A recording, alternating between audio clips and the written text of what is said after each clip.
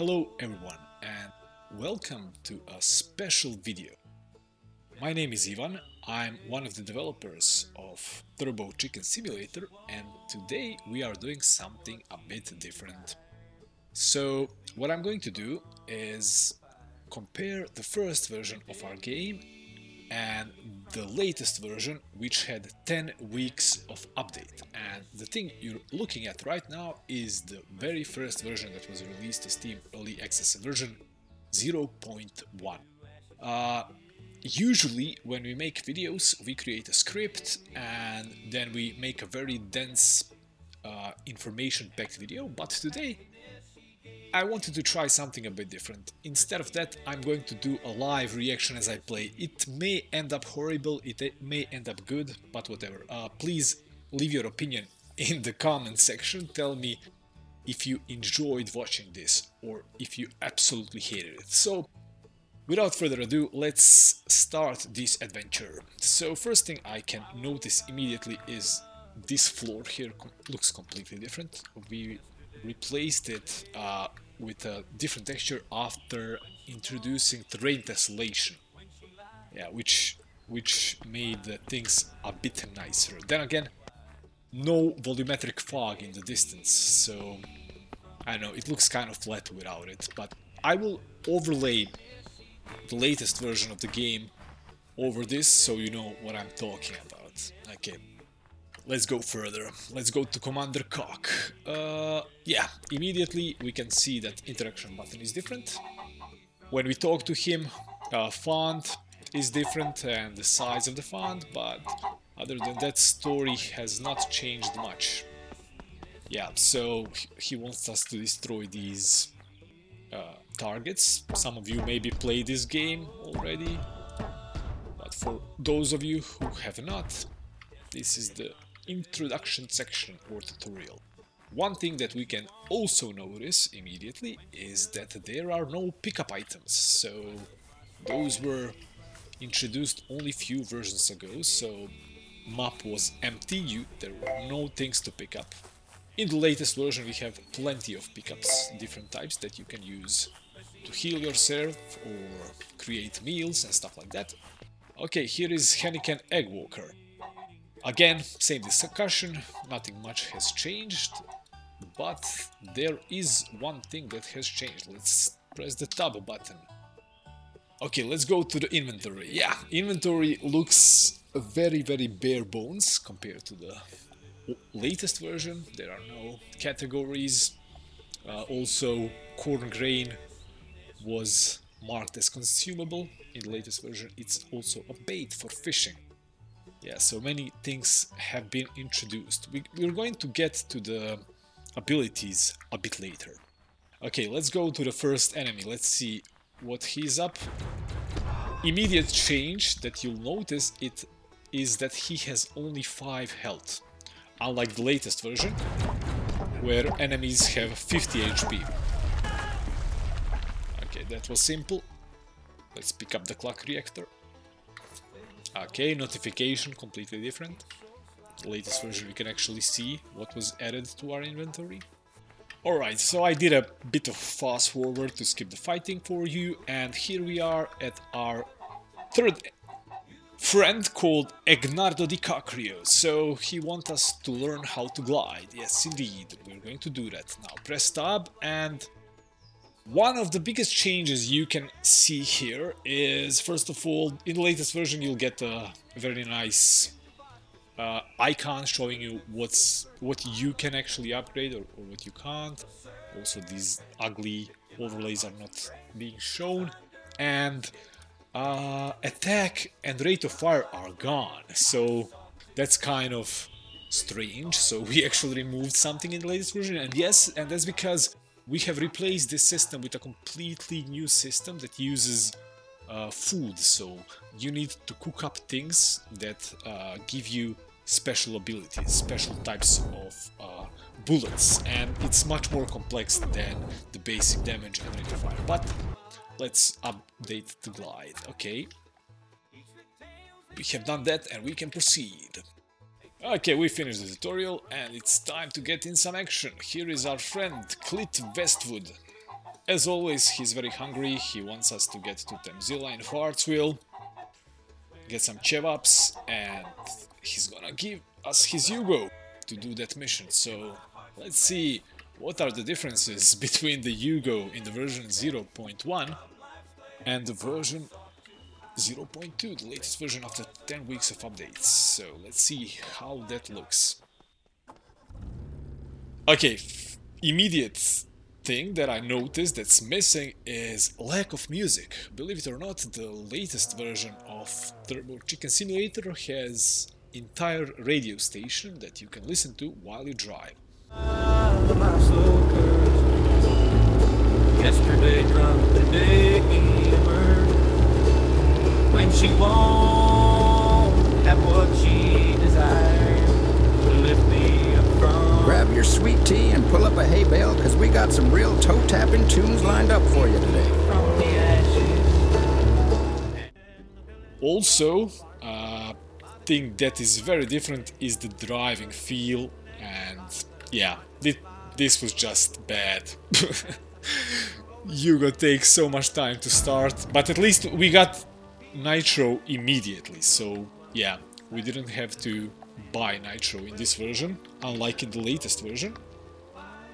But on the other hand, the Yugo in the latest version is so much better. Oh my god. Okay, I'm just going to overlay the video here just to show how I think it's even visible how much better the new driving system is compared to the old one. Okay, but before we go on to our mission, we're gonna make a bit of a detour. We are not going to listen to our friend. This is an open world game after all, so we can do whatever we like. Yeah, and here we are. We are coming to a special place. Now, this reminds me of that scene in Back to the Future when he comes to his hometown and it doesn't exist. Yeah, so this is where in version, I don't know, 0.5 or something, or 1.5, sorry, 0.15, yeah, that's correct, or 16, we introduced a fishing village. So as you can see, right now here is absolutely nothing, but in the current version that's on Steam, somewhere around here you can find a fish store that will actually sell, buy your fish that you catch. There are a bunch of tents here and fishermen fishing, and somewhere around here in front of me there would be a fishing equipment store, and shore also looks much different. So in the latest version of Turbo Chicken Simulator you can actually buy fishing equipment and you can fish at any location on the map you wish, so that's kind of cool. Since we know how the game works, we are not going to listen to the sheriff, and the first thing I'm going to do is visit Stanoje, because he's the guy who buys clock reactors. And immediately there are some visible changes here. So first off, this TAM or Chrome was not an actual vehicle in this version. It was completely static. It was, you were not able to drive it at any point of the game. Later on we added a mission that allows you to acquire it and it becomes yours. You can drive it as well. We have additional special missions with it. Yeah, so let's sell our clock reactors. Okay, all of them. So we get a bit of money.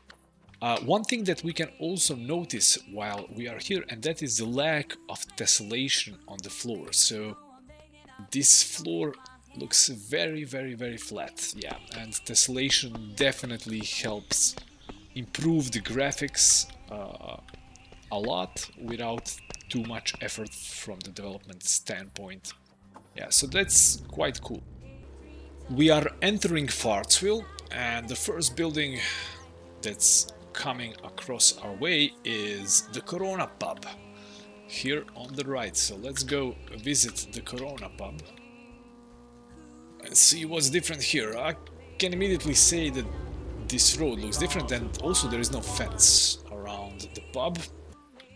There are few more NPCs here. Also the lighting was fixed, and on stove there is no pot. So in the latest version of the Turbo Chicken Simulator you can cook. So the ingredients that you pick up along the way, you can combine them and create different types of meals that can heal you, that can improve your performance, your attack abilities, and make the game more fun.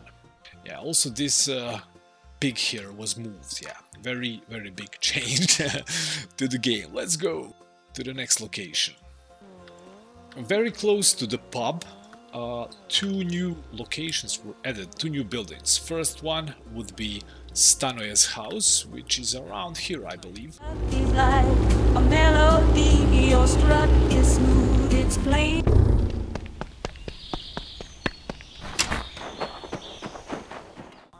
And yeah, it doesn't exist here. There is no Esmeralda, there is no Stanoje's house. And here on the edge of the map there is also yet another house that was introduced, where a special fellow named Hen Snow lives. Yeah, so if you look here, there's nothing, but in the latest version there's a beautiful new house. Okay, so we are a bit deeper into Fartsville, and let's look at some changes that were made here. So first of all, the corn is something you can pick up now. In the version 0.1 it was just aesthetic to make things look nice. Here is Marian's house. That didn't change much, but on the other side the racetrack has changed completely. This version was very bare bones. We did plan to introduce racing eventually, but yeah, it was not a thing in this version. Also, like this Hamilton's house looks quite different, or his ticket pool. Yeah, also there is no achievements or leaderboards here, so that was missing. These flags around the track look horrible. They were very static. Yeah, the start line also not that beautiful. Yeah, so all of that was improved. In the latest version you can actually challenge other players and compete for the best time on the track, earn some prizes. Yeah, it's much better, definitely. As for Temzilla, I don't believe it changed much, so it stayed pretty much the same, but the Coco Jumbo Motel, it definitely had a lot of changes, because the first version, first of all, again, no offense here, visual detail, but the Coco Jumbo Motel did not work at all, so it was just a placeholder. At the time there is no one inside, you can't rent the room, nor you can sleep in the room, and in the latest version of the game you can actually sleep overnight and wake up in the morning, so that's quite cool.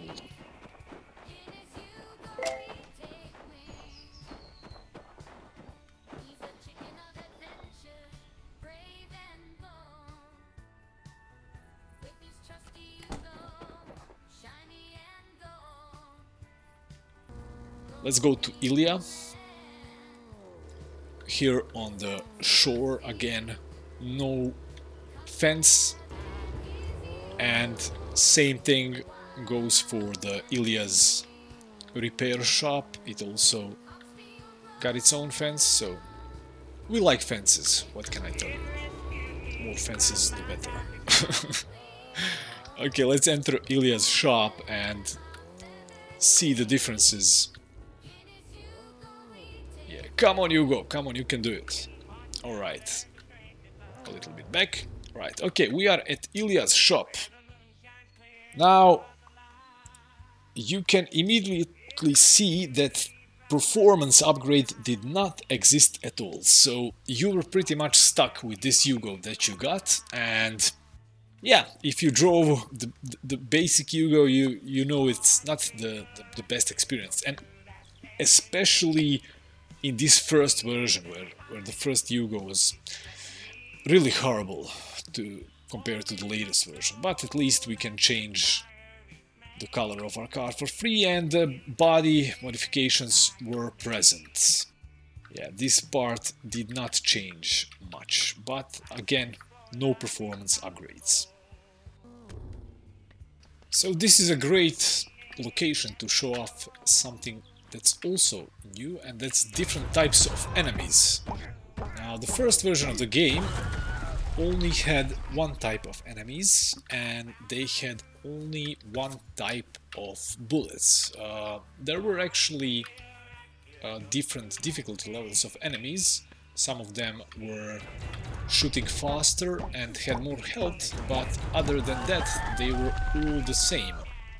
And the latest version has two types of enemies, the standing turrets, the flying turrets, but they can have different types of bullets. So for example, they can poison you, they can cripple you, they can burn you, and they can also deal more damage or just shoot the regular old bullets. Now, of course, that's something that we are going to improve on in the future, so definitely plan to add more variety to the enemy system, even though it is much better than the one we had in the first version. We are now in a different part of the map, and that's the Coxfield town, and the thing you can immediately notice is that there is no taxi service. So we implemented taxi driving and taxi service building, where you can go and get your access to the taxi and drive around, delivering clients to their locations, earning money. So that's kind of cool, completely new feature that was missing here. The store did not change that much. You can still buy clothing in it.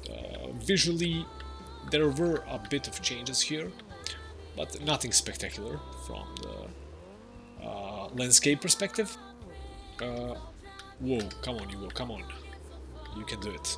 We are going to go to the cinema here, and in the cinema again you can notice that outside of it it's quite empty, and the latest version actually has some cool guys that will give you some quests, that can talk to you, so construction workers working on finishing the cinema, so that's also very cool. Let's move forward to the casino.